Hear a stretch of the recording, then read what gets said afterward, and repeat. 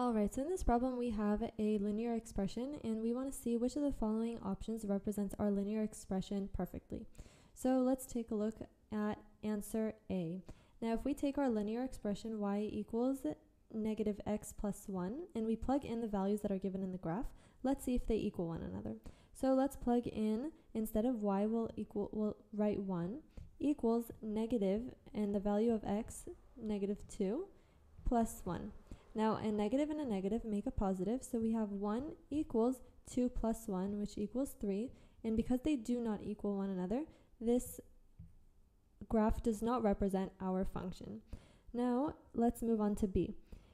We know that our function is linear, and because B has a point right here and has an increasing slope and then a decreasing slope, it cannot be one linear function because it has a point. So B is eliminated, and now we can move on to C.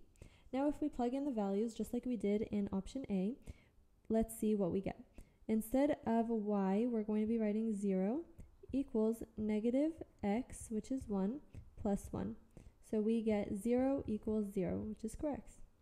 Now let's move on to our second point. We have negative 9 equals negative our x value 10 plus 1, which also gives us negative 9 equals negative 9, which is also correct.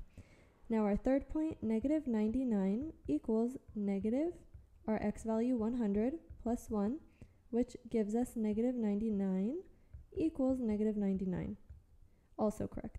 And now our last point, I'll write it on the side here, we have negative 999 equals negative our x value 1000 plus 1, which also gives us a negative 999 equals negative 999.